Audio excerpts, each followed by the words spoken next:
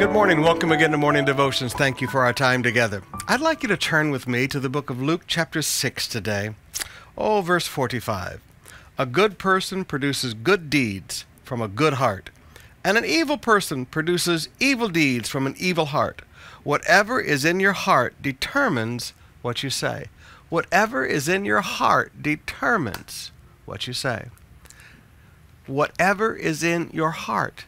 My question to you today is, what are you filling your heart with?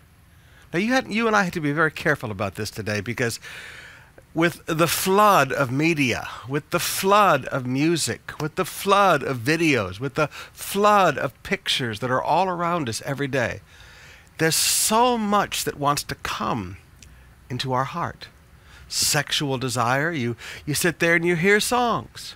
Songs go deep down into the heart. To this day, I remember the little jingle that they used to sing in Sumrall when I used to take Shasha to play in the ball swim in the ground floor on our day off. Mug beer moon a tayo. It's amazing how things get on your inside. Now, at some point, we had to just start closing off some of these gates. I don't listen to secular music. People make fun of me. They say I'm legalistic. No. If I'm going to put something in, I want to put something good in.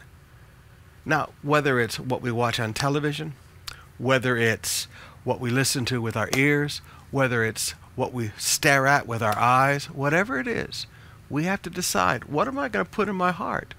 They say, well, how do you know what the condition of your heart is? Listen to your words. Listen to your words.